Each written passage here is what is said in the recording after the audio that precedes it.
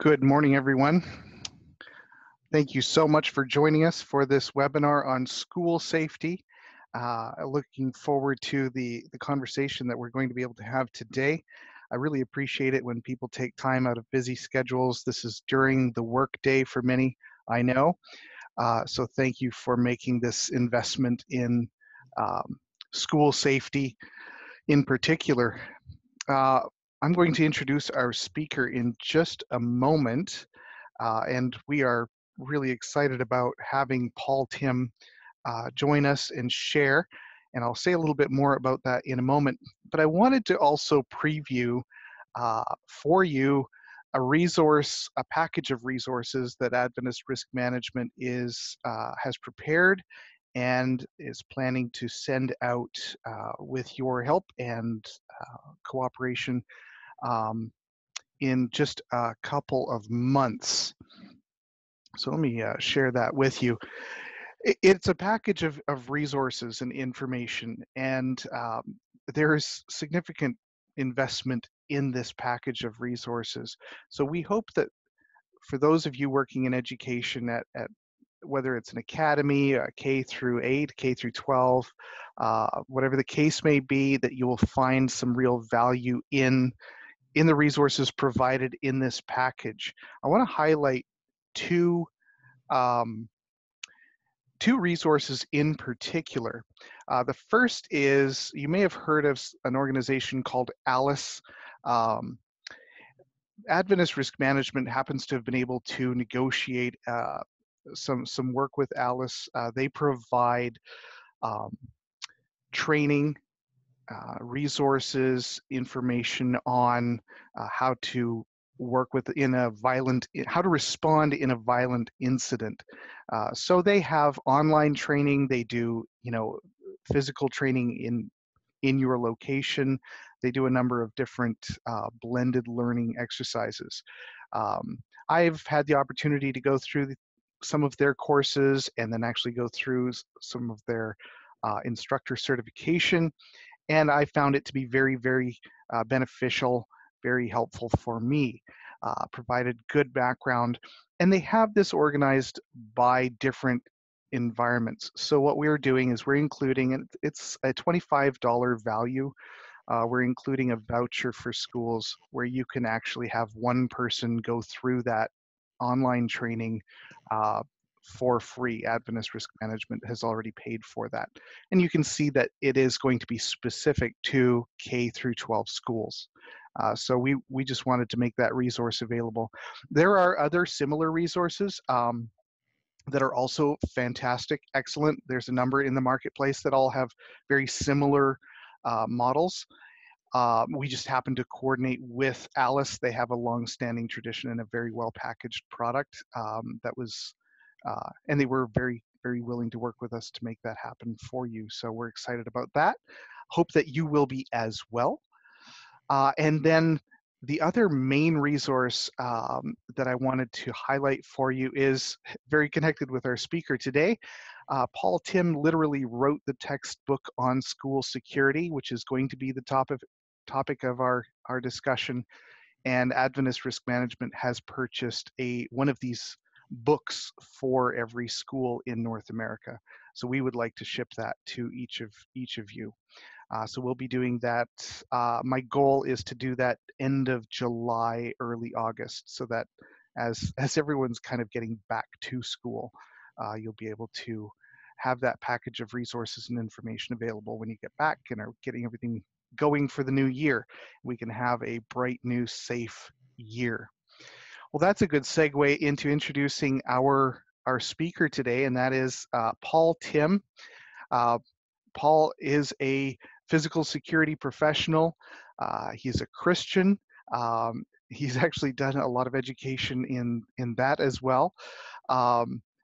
We had the privilege of inviting Paul, having him speak at the Risk Management Conference last year, September of 2018. And his message was clear, it was effective, and well received by our audiences there at the conference. So I wanted to thank you, Paul, for taking the time to join us here again today. Welcome. And I'm going to turn things over to you and let you run from here. Thank you, David. I greatly appreciate it. Good morning to you and to all of the attendees. It's an honor to be part of this. I am based in Chicago, where today is, I don't know, roughly about 60 degrees, which for mid to end of June is a little disappointing. But I was in Las Vegas the last couple of days, and it was 105 degrees. So there you go. It's always really interesting to see how things work out. Well, I want to talk about just a couple of main keys, and the first key is always collaboration. Everything that we're doing requires a collaborative effort, and when I say a collaborative effort, we always want to make sure that we're doing that we're following what is a top-down commitment. And I know that in our organizations, in our churches, in our schools, we all want to be on the same page and lockstep. And maybe this denomination has that better than most, but it doesn't always work out that way. And so what I want to really say is, please, let's make sure that we've got buy-in in the fact that we want to provide a safe learning environment and the stewardship responsibilities that come along with that right from the top. Now, I want to share just a quick story. When my daughter was in middle school, she had to write an essay. She could choose the theme, and then she had to have three points to support that theme. And she came to me and said, "Dad, I'm writing this. I've got just 2 points, and I'm wondering if you can help me with the third." And I said, "I don't know. What's your theme?" And her theme was why students at XYZ middle school shouldn't have to wear IDs. And whether it's IDs or uniforms or whatever, sometimes students just don't want that. And I said, "Well, I disagree with your premise, so I'm not going to help you." No, I did not say that. What I said is, tell me, please, what are your points? And her first point was, why is it such a big deal that students have to get with the program in this fashion if not all of our teachers are with the program in that fashion? And of course, all that is saying is even in middle school, students recognize if we're not modeling behaviors that we expect. I said, "Okay, and what's your second point?" And her second point was, why is it such a big deal that we have to conform in this fashion when people are just leaving exterior doors propped open? And again, very difficult to argue with that kind of logic. And so I just want to say, what are we doing to make sure we have buy-in all the way from the top? That it's interesting. I was at what's called the Campus Safety Conference in Las Vegas, and one of the keynote speakers was a lady that had been able to step in and talk with a student who had brought a gun and additional ammunition to school before he did that. And she had no idea when she got to school that day that she was going to be maybe the last resort. She had no idea that a student could come. Maybe she expected students have troubles and issues, but not that one would come and say, "You're the only thing standing between me and acting out. What do you have to say?" And she was also a person of faith. She was able to talk with this young man for well in excess of 30 minutes and help him decide to not carry out what he was going to carry out. She was the keynote speaker at a big conference, and she said, "I just don't. My story is a faith story. I don't know if I can share it here or not." And I said, let's pray right now. We want to have boldness, not so that we can tell everybody what we think they should do, but we should be able to tell everybody what really happened. And that was a big deal. We have that purpose and the mission statement of the conference, and you want to just be modeling these kinds of behaviors all up and down the board. Documentation is a big deal. I'm not going to spend a lot of time, but we have heard the phrase "see something, say something." I'm going to make some more emphasis on that later. But whatever we see that is an issue, we want to send an email, a text, something that has an audit trail so that we make sure that that will be addressed. One more thing I want to say about documentation is all of us, you'll see this in the book, there's a chapter on practices that should be documented. I'm going to just give an example of one, and that is the off-site school-sanctioned event practice. And again, this is going to come in the book, but basically what it says is anybody who's involved in a school-sanctioned off-site event must have an accountability partner back at the school, so that whenever you get to where you're going, and let's just say you're going to go across the county or across the state on a school-sanctioned event, you're required to contact that person when you get to where you're going. And I don't mean the parking lot, I mean the actual room where you'll be spending your time, to set up a lifeline of communications. And I know it might sound basic to you, but most schools don't have written practice like that, and we want to have something in place like that now, instead of going through a painful incident and then crafting one in the aftermath. Accountability, we may not be large enough at our individual locations to have safety planning teams, but I'm going to sure suggest you have a group of people that are meeting maybe once a semester to say, what are the goals? What are the things that we want to accomplish? Maybe new measures that we have in place this year, concerns that have been raised. I recommend once a semester, 60 minutes top. If you can be less than that, that's great. David informed me, even for this webinar, let's be less than 60 minutes if possible, because we all have thresholds of tolerance. And then let's put the most important information at the top, so that if we can't cover everything, we can table more ancillary items later. But please, and in that safety planning team, I'm strongly encouraging you to have student representation. There's more about that coming here in just a minute, but students are ahead of us in technology. They've got a much better pulse of what's really going on. We want to have them involved. In terms of mass notification, I would hope at your individual schools, churches, that we have some kind of electronic mass notification system. It sends group texts, it sends group emails. Maybe you still have a phone tree. I don't know for sure, but you want to always consider, you always want to make sure that you're improving upon that your system is redundant, that there's more than one person that can operate it, and that if, especially you're across the street, maybe from a public school or down the road and around the corner from a public school or a community college or a large entity like that, that someone in that organization is also on your list and you are on their list. If something's happening in close quarters of the community, we want to know about it ahead of time. In security, the fastest ones win. And whether you were a watcher on the wall back in the Old Testament or you're in administration in a school, time is of the essence. And then finally, students, especially by the time we get to high school level, students should be on the mass notification system as well, because they have off-site events like vocational events, athletic events, and they're far more likely to have the iPhone 10 than we are. We should make sure that if we have an incident, we can notify them, so that if they were on their way back to the school, but it's dangerous right now, we can help them divert their course. So please, whatever we're doing, let's improve our mass notification. Okay, and my right click, oh, there we go, good, thank you very much. All right, I want to talk about developing NIMS, which is the National Incident Management System. It's really just a simple chart, as you can see on the left. The National Incident Management System at its base level has what's called an incident command system. I'm really trying hard not to go with acronyms today, by the way, but ICS is Incident Command System.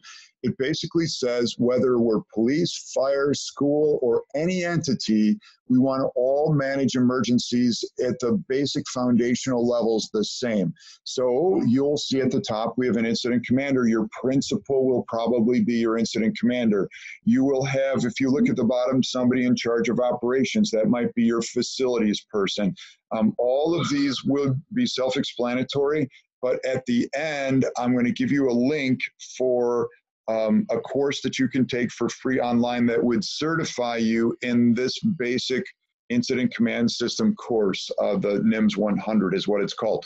Now, many of us are saying, yep, but at my school, I could never fill in 8 boxes. There's only 6 of us. Or at my school, I am the butcher, the baker, and the candlestick maker. I understand how all of that works.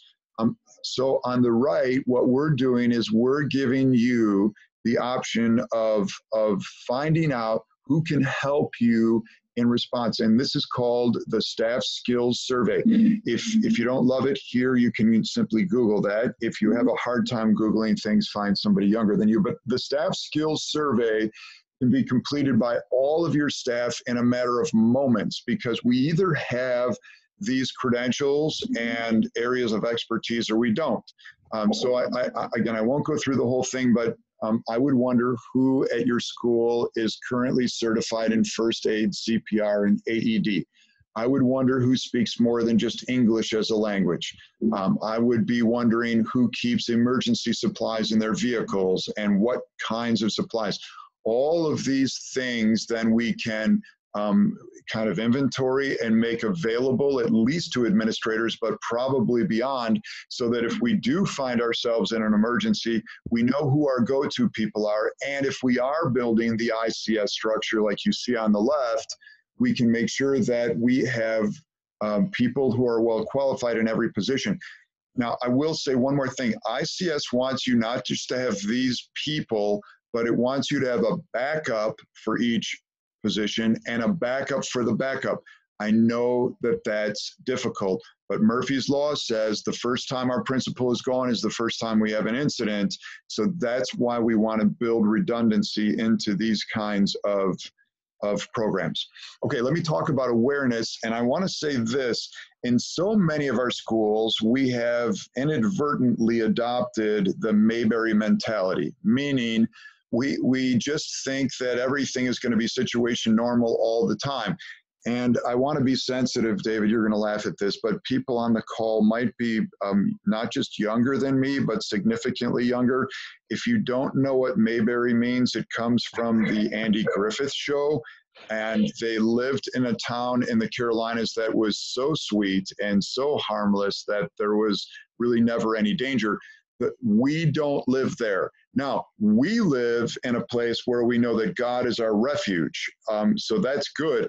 But we also know that we're not free of problems and issues. That's where stewardship comes in. So from an awareness standpoint, I want to talk about a few things that can help you change the culture from a Mayberry mindset to more of a see something, say something mindset. And the first thing I like, and I've got a chapter on the book, so you can look out for that as I whet your appetite, but I think we should carve 2 or 3 minutes out of every staff meeting to talk about something that's safety related. And in that 2 or 3 minutes, we can show a photo of something in a parking lot and remove that photo and ask people, what did you just see? People who for the entire course of their careers have always parked in the same parking space could use a little quiz like that. There are wonderful videos. Again, in the chapter I have on staff development, you'll find a number of suggestions on how to get that done. I like trivia, and we'll do a little bit of trivia later on in this presentation. I think people are much more prone to remember, and if we can keep it to 2 or 3 minutes, we're not disrupting our meeting. In fact, we're giving them something to look forward to and is equipping them along the way. Positive reinforcement is really just saying atta girl or atta boy for people who are with the program. We've now said you shouldn't prop doors open. They're no longer following that wrong behavior, and let's maybe hand them listen, you can do it any way you want, but positive reinforcement is a way to go. Security education, really important as well. Some of us are further down the road with security measures than others, but what we've typically done is, for example, installed cameras over the summer when main teachers are gone, and then they come back after the summer. There's these new measures in place, but they don't know much about it. We haven't educated them. I think that that's a mistake. We want to tell people what we're doing and why. And wherever we have a camera becomes a safer passage to walk in, at least from a forensic standpoint, from a justice standpoint. So please, security education, very, very important. See Something, Say Something is one of these initiatives where we're going to be seeing banners like over here on the left. Of course, the thing that we're missing on this banner is a way to report. That's going to be very important. In some of our states, we will have an anonymous school violence tip line. And I know that, you know, as a believer, I agree with separation of church and state, but there's going to be some resources that we want to take advantage of that could be a real help to us as well, that others have already introduced. On the right, you see the Branson Convention Center, and you say, well, what does that have to do with schools? This is a screenshot of their electronic signboard. So imagine, if you will, I go into the Branson Convention Center, I see an electronic signboard, and it's scrolling announcements. It's got this association will be in that ballroom, and this association is meeting in meeting rooms A and B. And I looked at it, I watched it loop. After a couple minutes, I saw all of the announcements. They were then repeating. And I went to the safety person, the public safety person, and I said, wouldn't it be good if you could also scroll to see something, say something announcement? And he said, yeah, if I would ever get the permission to do that. Well, a couple days later, he sent me this photo. He did get permission. And while this will not win aesthetics awards, they now have it scrolling on all of the monitors at the Branson Convention Center. Well, fast forward to a couple months later, I contacted him and I said, well, have you received any calls at all? And he said, yep, just a handful, made up of two categories. In the first category, they were lost and found inquiries. And of course, that makes us all smile, but there's nothing really wrong with that, to be customer focused and helping people, especially if it's not a real nuisance. And in the second category, he said, was they had received a couple messages, a couple of phone calls where people thought they saw suspicious behavior. They immediately dispatched security. When security came on the scene, they found that it was not a suspicious situation, but that they could see how it would be deemed that. And so, you know, it's good information. Thank you. We've moved on to involving youth. And I just want to always mention, because I am a physical security guy, and people say, well, you just think that all of these devices will save the world. No, I believe that Jesus saves, first of all. But second of all, I believe that relationships are most important. And as I talk with teachers, I do know, if there's one thing I know about teachers, it's that they like kids. Now, hopefully we haven't had experiences in careers that have jaded that or altered that, because I would hope people that go into teaching do it because, again, they value, they enjoy spending time, they craft relationships very easily. So I want to say the bottom line is this. What we don't do is have good relationships so we can get information from kids about potentially bad things that are happening. That's not why we do it. We do it because we love people and we love students.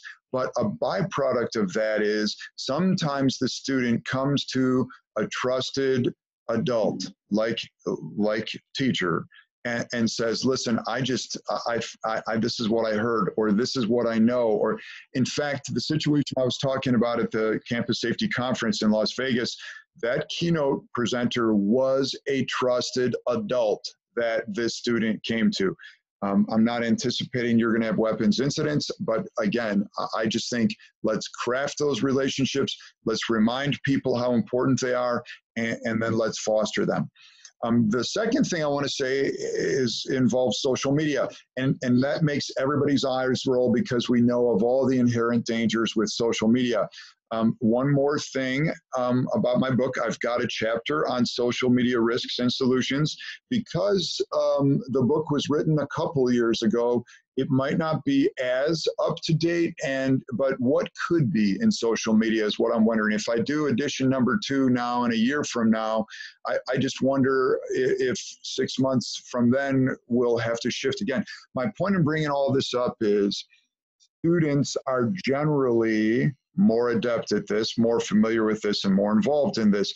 And I want to suggest that we involve students and maybe give them a 2 or 3 minute segment of one of our staff meetings to tell us what Snapchat is and how it works. I want to confess to all of you on this call that I have a Snapchat account. Please don't think less of me, but my daughter a couple of years ago came to me and said, Dad, I'd really like you to have a Snapchat account. And I said, I really don't want to. But in the end, I relented. And I want to tell you this. From a relational standpoint, it's been a really wonderful vehicle of communications. And social media doesn't go away because I think it's bad. I would rather be in the water and helping people swim than watching people do ridiculous things in the deep end of the pool and have no ability to help them. So anyway, she got me involved in Snapchat. I instantly started finding videos, photos, etc., that I would never have had access to before. But I want to say this, maybe the more painful thing for us as adults is when I asked her about Snapchat and features, she is the teacher, I am the learner. I know that's different from the way we grew up. In fact, what I like to say is this, we are the, and I'm guessing people on this webinar in their 40s, I'm just guessing. I'm 51, maybe we're all in the same ballpark. But my generation is the most ignorant generation in the history of mankind. And the reason I say that is this. When I grew up, who knew more about what was going on in the world, me or my parents? Well, obviously my parents. I didn't have a cell phone. My parents read the newspaper. Sometimes I read the comics or the sports. My parents, I mean, if I had to write a paper, I had to find an encyclopedia, or my mom had to drive me into the library to get microfiche. But who has more information and knowledge about what's happening in the world today, us or our kids?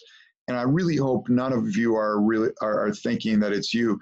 Our kids do. They can access information with speed and efficiency that we may never catch up to. And so what I'm saying is, let's bring them into the conversation. Let's dip our toe into the waters. And here is just a little screenshot in the next slide of where we can begin. Here we go. There we go. Thank you very much. This is Facebook. And again, there are some of you going, and I'm so glad I'm not on it. I think it's a mistake to not be on Facebook. First of all, it's a really wonderful means of mass notification. Maybe a little bit more about that later. But Facebook is the only social media place that has bona fide security settings. And what I've shown you here is circled the code generator, which is nothing more than two-factor authentication. And a lot of people will say, okay, thank you for clearing up nothing. What is two-factor authentication? What it means is if I enable this feature, the code generator, and then I'm in a place where I'm going to check my Facebook because I'm just that connected with it. And I go to enter my username and password so I can log in from a device that's not mine. If I've enabled the code generator, it will not allow me with username and password to get in. I would put username and password, hit submit, and then it would text me a unique code as the second factor of authentication to be able to get in. Now, some of you are saying, well, that's nice, and you're still not convincing me to be on Facebook. But we should be using two-factor authentication for anything and everything that we're doing online. I hope you all know that Google has two-factor authentication. Your online bank has two-factor authentication. And again, maybe you've been able to miss a lot of these things or avoid a lot of these things. The whole concept of two-factor authentication is a sound principle that you want to take a hold of. And whether you're using and in certain places on the internet or not, shouldn't people that you know who are be aware of this? You are hereby deputized. Now, I've got 4 kids. I'm an empty nester. All of them are in college or beyond. Some of them should no longer still be in college, but are. But anyway, what I did is made sure that on Facebook, I know how to get to the college Facebook page. And I follow those universities that my kids go to on Twitter. Twitter and Facebook are the 2 chief methods of mass notification. And my daughter, who goes to Olivet Nazarene University, she could be on the campus where an incident is occurring and not even be aware of it if she's not right front and center. but the university is going to put information out through Twitter and through Facebook that might be vital for somebody like me. And I can't trust that the local news network or cable station is going to talk about the right things. Let's talk about prioritization. In schools, we're trying to protect people first. I grew up at Argonne National Labs, and people were not the #1 asset there. The #1 asset in Argonne was things, asset category, because they had uranium and plutonium supplies. And so they set up spending their first dollars and planning with their first hours with the fact of protecting nuclear materials first. Well, that gave them things like, I don't know, layers of burglar alarm systems, something that you might not need because your #1 asset is people. And the two things that always protect people the most are access control and communications. So if you say, boy, what is the one thing that I can get from this webinar today? It is this: if you've got $1 to spend and an hour to plan, please focus on access control and communications first. Your communication systems must be nothing less than excellent. Otherwise, I promise Murphy's Law is going to find you, and then you'll improve things. Let's make sure they're excellent now. Same with access control. We're going to say, oh my, we should never have, have left the passage between the church and the school open during the school day. Again, I'm making it up, but what we know is this. In every major school incident that has occurred, there's been a failure of access control. And I know access control is not easy. We've been used to having things just wide open. But I want to remind you, it used to be that you could also, in the 70s, purchase a vehicle that didn't have seatbelts. And while we may not love wearing seatbelts today, it is the right thing to do that we're required to wear them. And whether you're on sort of the negative side of click it or ticket or the positive side of buckle up for safety, these things that have come into society have made us safer. The fact that we do fire drills make us safer. And the statistics bear that out. There's not been one student across America that's died in a school-related fire since all of the fire prevention measures went into place 61 years ago after Our Lady of the Angels Catholic School burned to the ground and almost 100 people died. Then we were faced with all of these requirements. And so let me just say, as we move forward, don't be afraid. Don't think it's a shame that we're losing all of our freedoms. In many cases, we're just getting to a place of safety we should have been in before. Now, beware trendy solutions. I'm going to go right to this next slide, which says, please, please do not purchase classroom barricade devices. These kinds of devices, whether magnet or a sleeve that goes over the door closer arm at the top of the door, or a bracket, and we drill holes into the bottom of the threshold of the floor and drop a device into that bracket so no one can open the door from the outside. We don't want to use any of these really great, well-intentioned devices because they all violate National Fire Prevention Association codes. They all run into problems with the American with Disabilities Act standards. And, pardon me, they can all be used by the bad guy against us. Now, here's where some of the rub with Alice comes into play. And by the way, I like Alice as well. So David, please hear me. I'm an advocate. But sometimes we'll watch a video in Alice where everyone will have been taught to barricade a door. I'm fine with that as long as none of the barricades are hanging on the door or door frames, situation normal. So please hear what I'm saying. If you need to barricade a door and you want to move the desk and chairs and file cabinet, go ahead and do it. Even though most doors swing out, I'm fine with you doing that. If you want to purchase devices like this, I think it's a big mistake because they're there all the time for anybody to use against us and, as I said, violate codes. So walk that tension between the two. At the end of this presentation, I'm going to give you an article that talks about why we don't use secondary locking devices like this. And I think education is always the remedy for ignorance. So I'm going to provide that for you a little bit later. Let's do some better monitoring of exterior activities.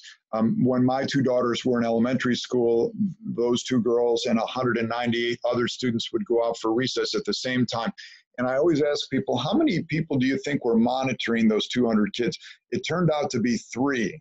And so what I said is, this is what we can do with 3. We can put a perimeter around the students.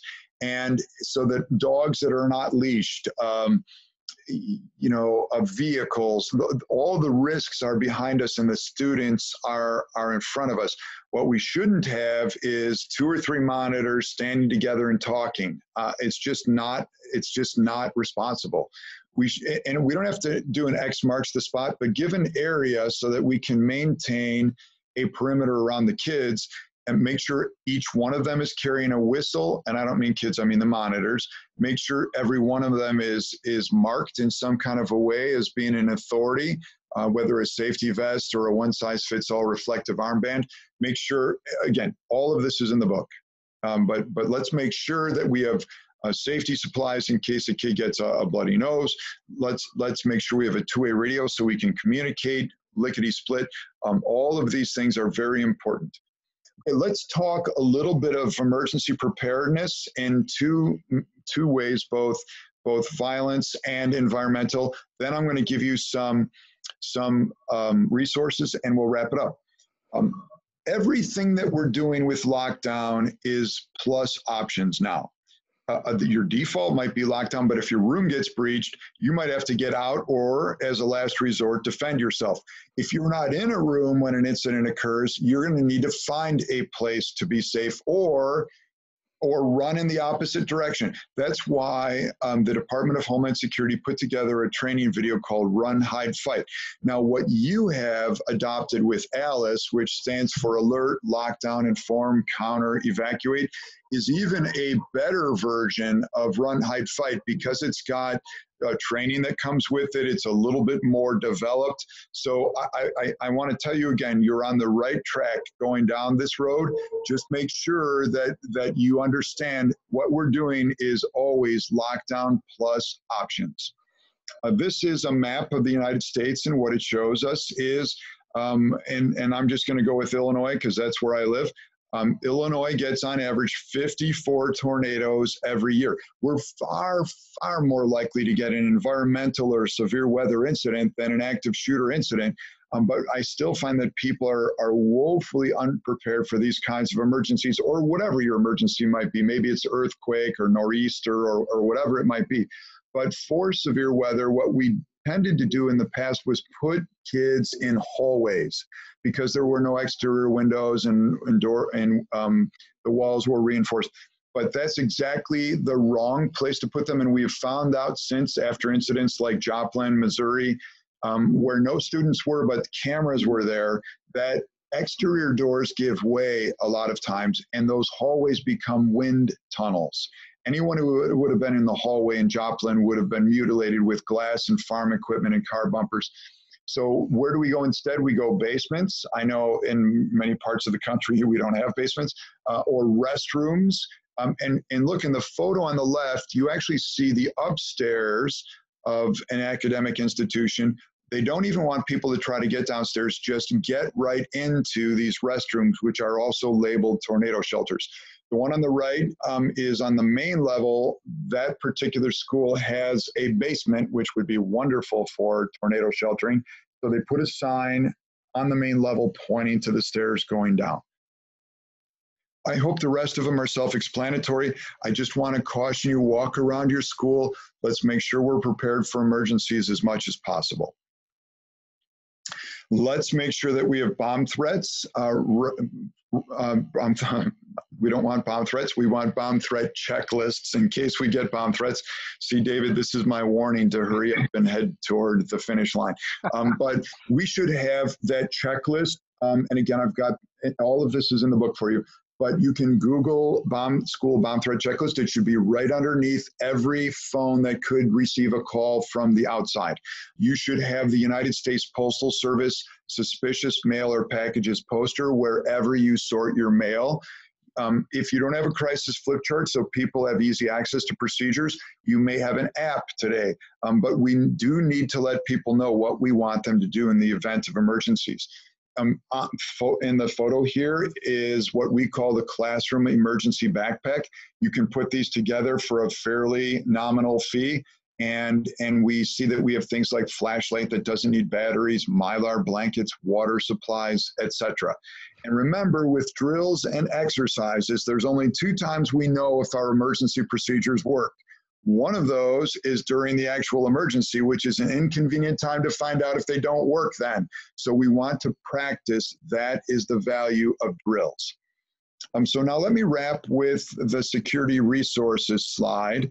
I'm not going to go in major detail through this, but the first one is a Department of Education Response and Emergency Management for Schools is what REMS stands for. It's a toolbox of resources for you, everything from tabletop exercises you can use in your own school to emergency response resources. So that's all there for you. There are 2 DHS bullets, the second and the fourth. DHS stands for Department of Homeland Security. The first one is what to do for a bomb threat. The second one, which is bullet number 4, is active shooter preparedness. PASS guidelines, and David, this is brand new. It just came out a couple of months ago. PASS is the Partner Alliance for Safer Schools. And basically, it's a group of people in any number of vocations and entities across the U.S., including the guy who is the security director for the Littleton Public Schools, and people that sell cameras. And all of these people put their agendas aside and developed kind of the ABCs of school safety, and you can get the guidelines for free by going to that link right there. There are 2 YouTube videos. One is Run, Hide, Fight. So if you've never seen that video before, I think you should see it. It's about 5 minutes. It was filmed in Houston. The other one is called The 7 Signs of Terrorism. And I know that sounds scary, but if we see any of these 7 things, it's time to call the police. I'm just going to bring one to your attention. That is, if we see somebody who's conducting surveillance on our property. And what I mean by that is maybe somebody who's across the street and we've got kids outside and they're looking on our activity with field glasses, or somebody walking through our parking lot and you can see they're taking video with their smartphone. It's just time to call the police. They're going to find out in 99.something% of the times that it was nothing. It was just harmless. But it is a police matter. They want to know if somebody's conducting surveillance. About.usps is the suspicious mail or packages poster that I just mentioned. Training.fema is the Federal Emergency Management Agency, and that is that incident command system course that I talked about earlier when you saw the diagram.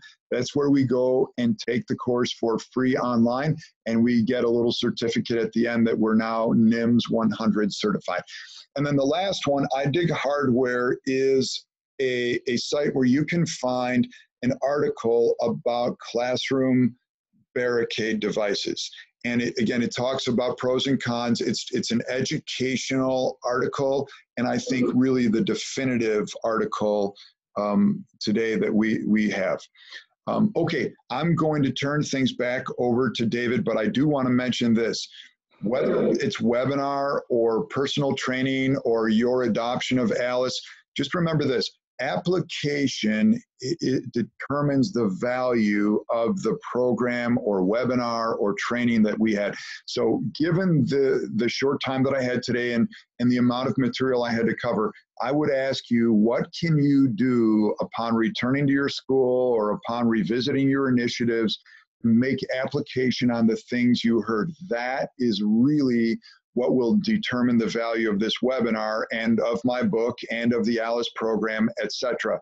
And as somebody that is not just a security consultant, but a dad and a fellow believer, I want to thank you for everything you're doing in your stewardship to provide a safe learning environment. Thank you very much. Oh, thank you, Paul. Really appreciate the time you were able to give us, as well as the incredible resources that you've shared and made available to us, both in the links that you shared there, your comments, and of course your book, which I know our listeners are going to find extremely valuable. I have read the book cover to cover, um, and it is just an incredibly practical tool. There are templates, there are guides. It is a very, very practical resource and highly valuable. If someone wants to know what I'm talking about, go ahead and look that up on Amazon. If you don't want to wait for us to send you a copy, and you'll see the kind of value you have there. Another thing I want to mention is I'm going to ask Elizabeth. We of course are going to take this webinar and we'll post it on YouTube so that if you wanted to reference it back, or specifically if you wanted to catch those links that Paul shared with us, I'll ask Elizabeth to share those links in the I don't know what you call it, the description, the show notes essentially of the video on YouTube.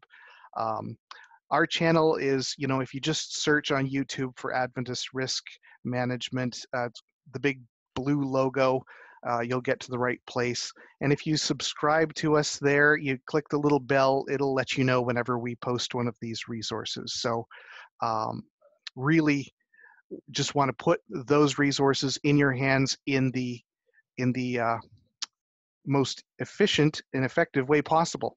So thank you each one for spending this time with us. Again, we are going to be sending a whole package of information out to you, including Paul's book and a training voucher for the Alice web training, as well as a number of other resources. You may be aware Adventist Risk Management has on our website many resources available for you, including a school self-inspection form, which goes beyond security. It gets into many safety aspects. We have an off-site activity planning checklist, so many different resources that we want to make available to you. My big thank you is to Paul for spending the time with us today, and also to everyone who chose to take this time to learn more about school security so that our schools can be some of the most effective and safe places for our kids to learn more about God, the world around them, in a safe Christian environment. So thank you so much to each one for all that you do. So let's close. Thank you, Paul, and to everyone on the call. Take care, and we'll catch you next time.